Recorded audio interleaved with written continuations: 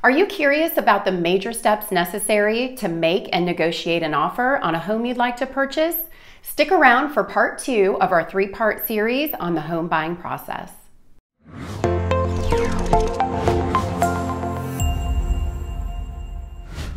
Hi everyone, I'm Lorelei DeRuyter with Halcyon Home Group, part of Keller Williams Realty Consultants here in Roswell, Georgia. If you're new to our channel, consider subscribing. We publish new content every Tuesday regarding real estate and all things real estate related here in the North Atlanta metro market.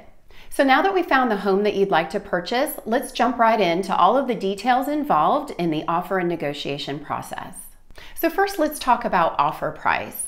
If you're working with our team, we will have pulled for you what's called a comparative market analysis. We look at similar homes that have sold in the neighborhood or the surrounding area to help determine an offer price.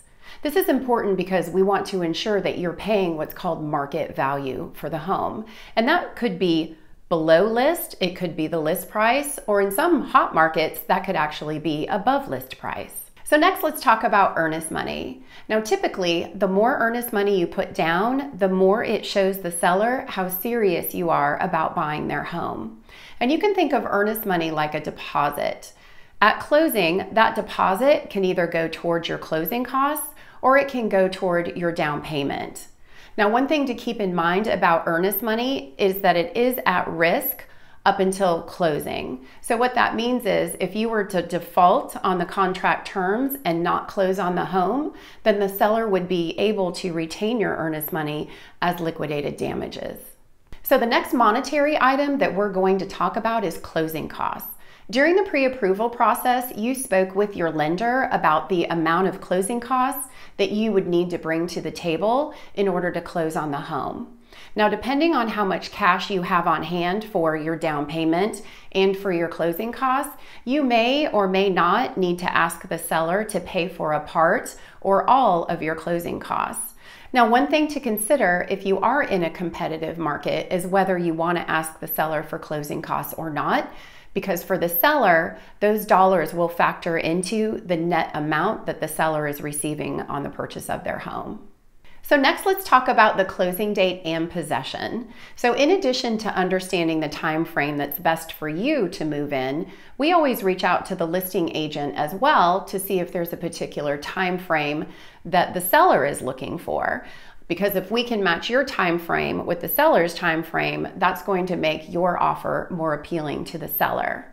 So the most common type of possession we see is at closing, where the seller gives you the keys right at the table and you can move in as soon after closing as you'd like to.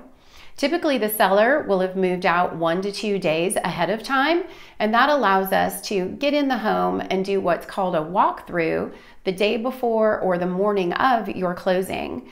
And the walkthrough is important because that gives us a chance to put our eyes on the home and make sure that it's in the same condition that it was when you went under contract to purchase the home. Now, unless you and the seller have a particular reason that you need to close toward the early part of the month, we typically recommend that you close toward the end of the month. And that's because if you're getting a loan, your prepaids are going to be less by closing toward the end of the month, and therefore your closing costs will be less. And remember, interest is paid in arrears. So if you close, say, June 25th, your first payment is not going to be due until August 1st.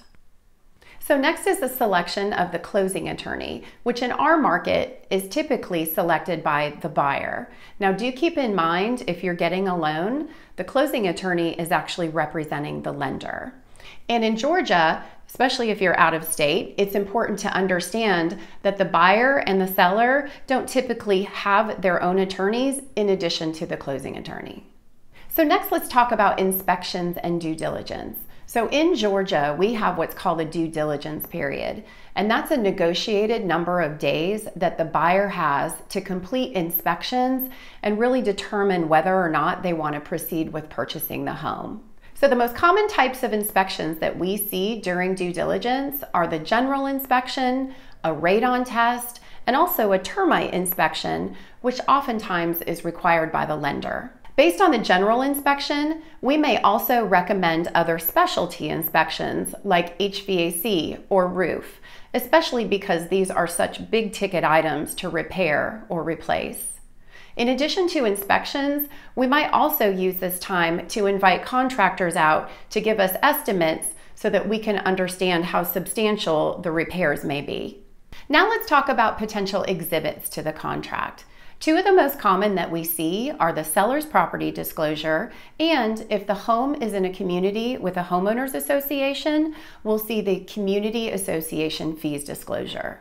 Typically, we've had a chance to review these two forms before submitting the offer, and that's because the seller is asked to complete these disclosures at the time that they're listing their home. The property disclosure gives the seller the opportunity to tell us all about their home, including age of the roof, age of major mechanicals. It tells us whether or not there's a termite bond on the property, and also the fixtures that are to remain with the home. For instance, does the fridge stay or go, washer and dryer, or blinds or light fixtures? The Community Association fees disclosure tells us what your monthly HOA fee is, what it includes. For instance, does it include swim, tennis, trash pickup? It also tells us whether or not there's an initiation fee, a master association fee on top of the regular homeowners association fee. It also tells us whether there's special assessments and transfer fees. The next exhibit included will either be an all-cash exhibit if you're paying cash, or a finance contingency if you're obtaining a loan. If it's a finance contingency, it will either be a VA, an FHA, or a conventional loan exhibit. Now, the finance contingency is intended to protect you and your earnest money during the loan application and underwriting process. Although you received a pre-approval letter prior to writing the offer, this is the time that the lender does its due diligence to ensure that you're a viable buyer to give a loan to. Another element of the finance contingency is the appraisal contingency, and that protects you in the event that the home does not appraise for the sales price. Now, if that happens, it gives you the opportunity to try to go back and renegotiate with the seller. And if that doesn't work out, you have two options. You can either agree to pay the difference between the appraised value and the sales price in cash, or you can elect to walk away and receive a refund of your earnest money.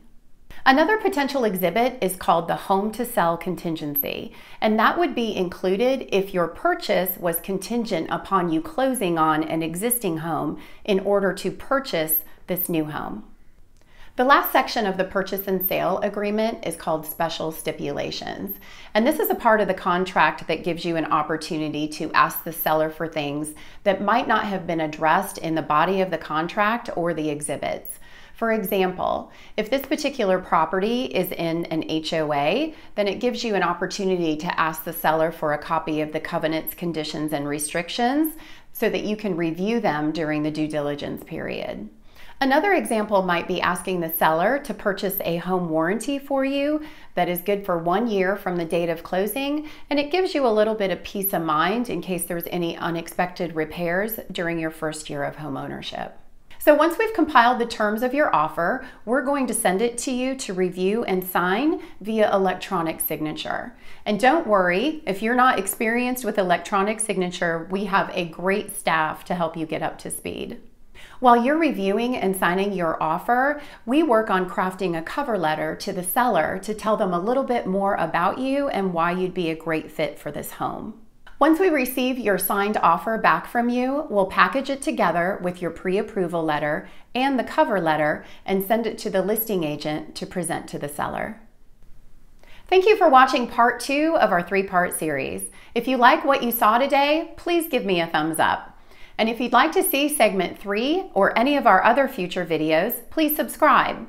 We look forward to seeing you next time for all things real estate and real estate related in the North Atlanta market.